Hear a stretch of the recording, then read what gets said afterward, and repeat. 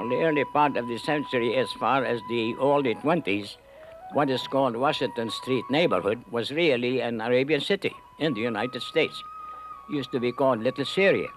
The three streets were almost exclusively an Arabian city with the Arabic language, signs and stores, restaurants and wholesale houses, and used to be the headquarters for commerce. It was the most famous spot in America and all the Arab world, more famous than Washington, D.C. They knew where to go before they came. It was even written about it in papers abroad in Beirut. I used to read about Washington Street in Lebanon. From Washington Street sprang a school in Arabic literature, which included many poets and famous writers that now enjoy wide fame in all Arab land. It started from New York. There was a group called the Pen Bond, or Pen Fraternity, which means in Arabic, Al-Rabta Al-Qalami. It was headed by Khalil Gibran. The discussion arose as to what the Syrian writers in New York could do to lift Arabic literature from the quagmire of imitation and stagnation. It was suggested that an organization be created to band the writers together and to unify their efforts in the service of the Arabic language and its literature. The suggestion was met with warm approval by all poets and writers present.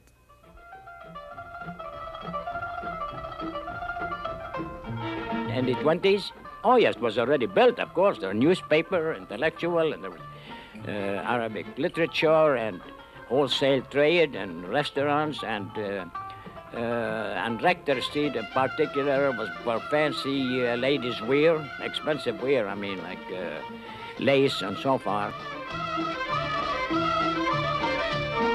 By the end of the 20s, the peddler army were reduced greatly, and most people here gave up peddling. I mean, not only the new generation, but the immigrants that came after the First World War were more cultured and educated.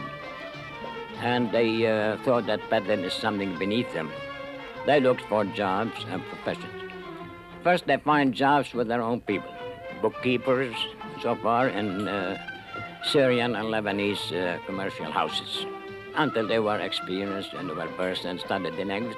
The first immigrant, they realized the value of education. They were not very educated themselves, and realized education is power, and they all started to send their children to high learning institutions. Then they branched around, and now they are very well advanced. I mean, from a very small community that really is something, is a record.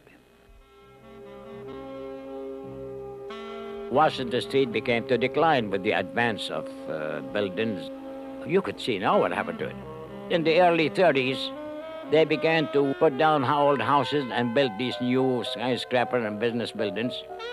That was the death of Washington Street. It died in the face of progress.